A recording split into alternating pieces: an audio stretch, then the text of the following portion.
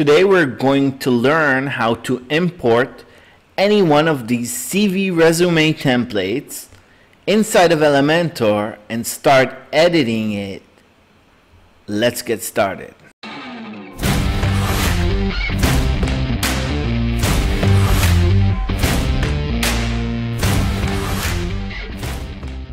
To get started with our new CV resume template, first of all, you're going to want to install Unlimited Elements. It's a free plugin for WordPress that works with Elementor Page Builder.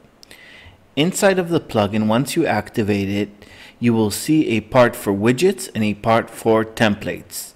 Today we're going to talk about the templates part. So I'm going to click templates, and over here it's separated into separate categories. Today I'm introducing a new category that's called CV Resume, and it's built of many types of CV resume templates. Now you can use these templates as a standalone landing page or even as a home page or inner page in your existing website. Check out how awesome these are, and they're 100% configurable. Now, as you can see, 5 of these are totally free. Anyone can download and use them. And there are a couple ones that are Pro, which require the Pro version. You can get the Pro version from our website. I'm going to demonstrate a free one and show you how easy and fast it is to install it. You can browse the different designs by clicking on them, and then you can scroll down to see the full page and what parts it's built of. You can continue browsing by clicking the next button over here to browse different designs inside of the category, or you can close that and go back like this. I'm going to choose this one because I really like it and I think it's suitable for me. And if I want to create a page from this template inside of my website, down here I can give that page a name. So I'm going to call it CV, and I'm going to click Create Page button. All of our web designs are using free and commercial free graphics. So any images over here you can use for commercial use. Of course, you're going to want to probably change some of these images, but just so you know, you don't need to worry about using them. Also, the widgets that we include inside are Unlimited Elements widgets with the combination with Elementor widgets.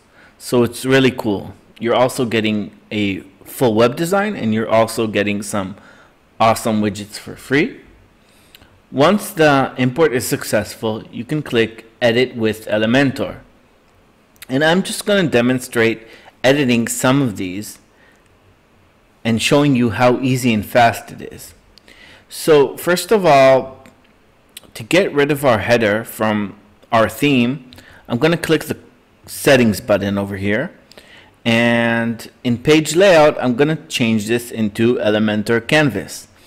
Of course, you don't have to do this. If you already have a logo and menu that you want to use, you can keep them. But if you don't want them and you want to show this as a standalone landing page, then Elementor Canvas is a great solution to doing that fast.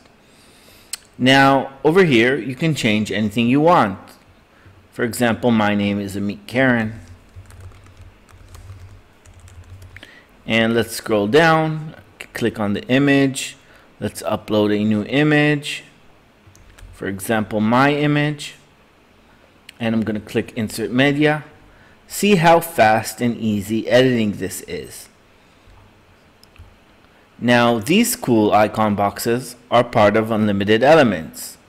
So you can use all the features of Unlimited Elements. If you want, you can change the icon, you can change the text, you can change the color. For example, if you want a different color scheme, you can go over each element and change the style.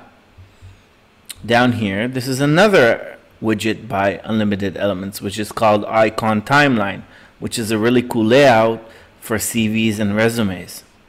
So we split this into education and experience, which we have in most of our templates, our CV templates. This is a small gallery, And at any time, if you don't like the certain effect, you can just delete that and switch it with a different widget. So that's what's nice about it. It's just some building blocks, and you can even delete a full section if you don't want it. Over here we have some client testimonials. You edit that in items, and as you can see, you have many of them over here. Each one, if you will click on them, you just put in the title, the company, an image, and some text. Down here we have a map, and of course you can also, if you have Elementor Pro, you can add a contact form over here maybe, or anything you like.